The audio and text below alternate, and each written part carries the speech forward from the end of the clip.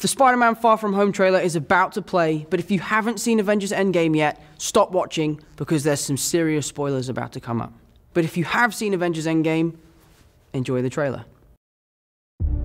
Everywhere I go, I see his face. I just really miss him. Yeah, I miss him too. I don't think Tony would have done what he did if he didn't know that you were going to be here after he was gone.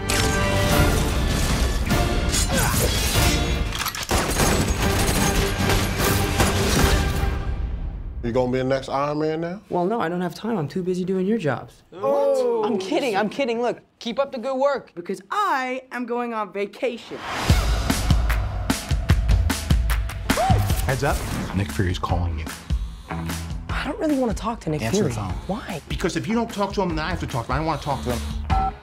You sent Nick Fury to voicemail? I gotta go. You do not ghost Nick Fury. What up, dorks? What's up? We're just talking about the trip. I'm here in St. Marco Polo's. Oh, I think MJ really likes me. Reminds me when I first fell in love. You're a very difficult person to contact, Spider-Man. This is Mr. Beck. We could have used someone like you on my world. Your world? Beck is from Earth, just not ours. The snap to our hole in our dimension. You're saying there's a multiverse? We have a job to do, and you're coming with us. There's gotta be someone else you can use. What about Thor? Off-world. Captain Marvel? Unavailable. But I'm just a friendly neighborhood Spider-Man. Bitch, please, you've been to space. What do you want, Peter?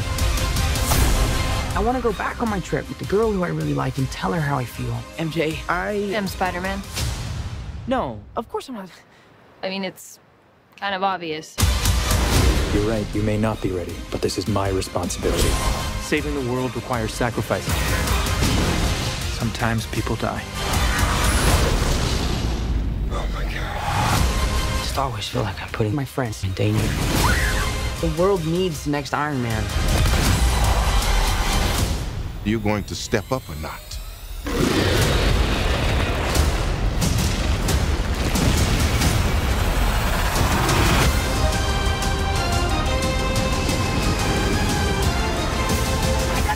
Out of here! Get on the jet! Who are you? I work with Spider-Man. You work for Spider-Man? I work with Spider-Man, not for Spider-Man. New plan!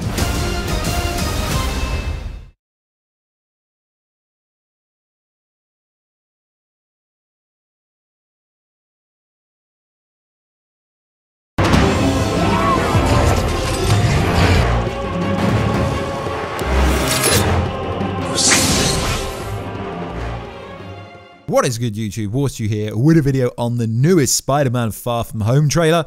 Just like we told you we'd get a new trailer. So the new trailer dropped at 2 PM today, as rumors said. So if you are new to the channel, make sure to subscribe to never miss any of the videos. Also, we're giving away a Hasbro Infinity Gauntlet. All you gotta do is subscribe to the channel with notifications on. And let me know down below what is your favorite moment from this new trailer.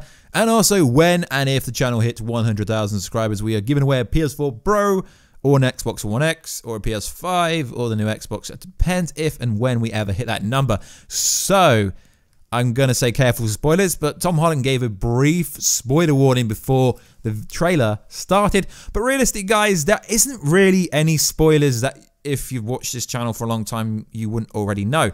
So, it opens up with a scene of Tom Holland in the Iron Spider-Man suit, looking up at a graffiti montage of Iron Man, which is interesting enough the scene that we spoke about 7 months ago, which is pretty interesting. So obviously, Tom Holland, aka Spider-Man, aka Peter Parker, is devastated, as is half the world, that Iron Man is now dead, and he's trying to get over it. So props to Sony. They really did hide this in the first trailer, but they hit it so well to the point where it's kind of obvious that Iron Man was going to die. So we get some badass scenes with the Iron Spidey suit of Spider-Man basically doing the police's job for them.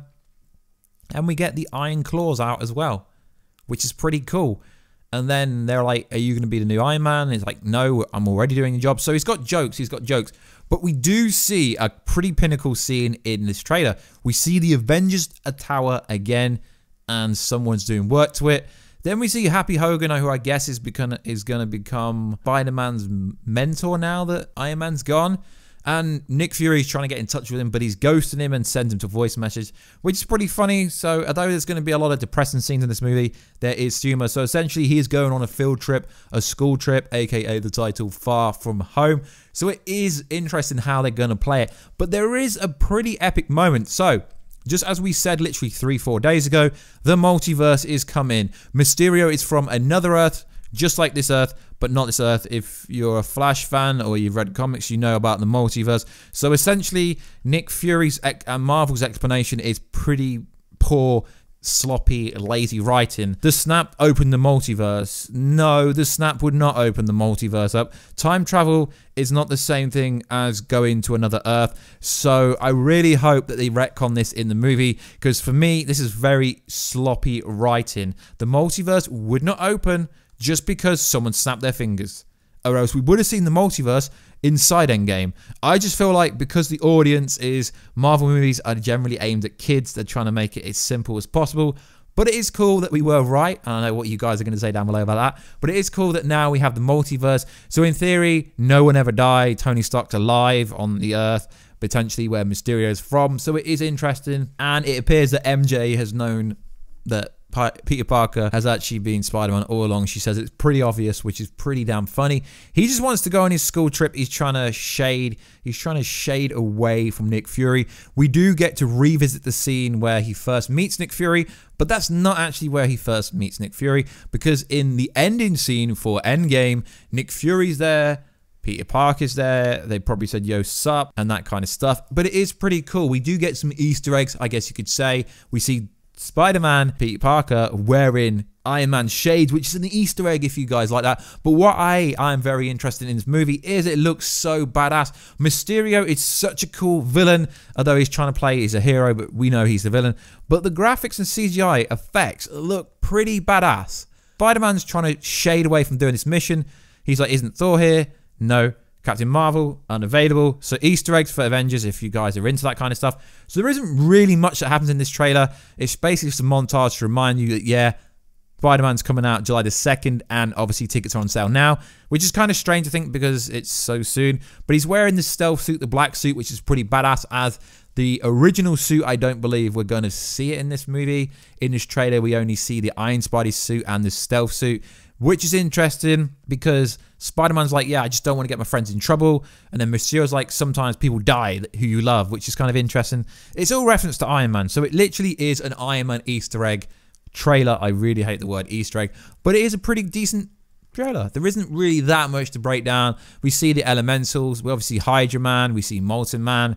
So it's just not really that much footage, to be honest. But we do see Mysterio in more depth and more high definition. It is pretty cool. I don't really think if we get a third trailer they're going to show much more. We do see London, obviously we see the Shard. We know that Nick Fury filmed in the Shard and Mysterio goes very close to the Shard. And MJ knowing Spider-Man, that's pretty obvious because obviously Spider-Man appears literally everywhere she is. But it is cool that we're going to see a Spider-Man movie outside of New York for once, which will be pretty cool. I really think that Tom Holland is an awesome actor. He is awesome in the Spider-Man role. And he is playing off the fact on the jet, on Tony Stark's jet, he looks so damn depressed. You just want to like hug him. He looks so freaking depressed in that image. So it is interesting and it's going to be a pretty cool movie. And it's going to be interesting to see how the Marvel Cinematic Universe goes forward. Now we know that, yes, your boy Warstu was right. The multiverse has opened. So I just hope we get some alternate storylines of characters that died in this timeline are alive on a different timeline. That could be interesting. And maybe Loki has gone to another Earth, because if anyone's going to know about the other Earths, it would be Loki and the multiverse. If you don't really know what the multiverse is, just watch The Flash season 1 and season 2. It's on American Netflix and I think Canadian Netflix, not really sure. But just watch The Flash because the multiverse is a complex story, complex concept, but the way they are portraying it in this trailer, it just would not open up from the snap. I would not take that. But I would love to have a conversation down below, guys. What you think's going on? Why do you think they've gone from a cop-out version of how the multiverse opened? Because the multiverse has always been there. We just have never seen it in this universe. Obviously, in the DC universe, it's been there all the time. But for some reason, Marvel have been too scared to use the multiverse. But for some reason, Mysterio is from the multiverse. But as we know, Mysterio is the overall villain. He's the one that's essentially creating the Elementals.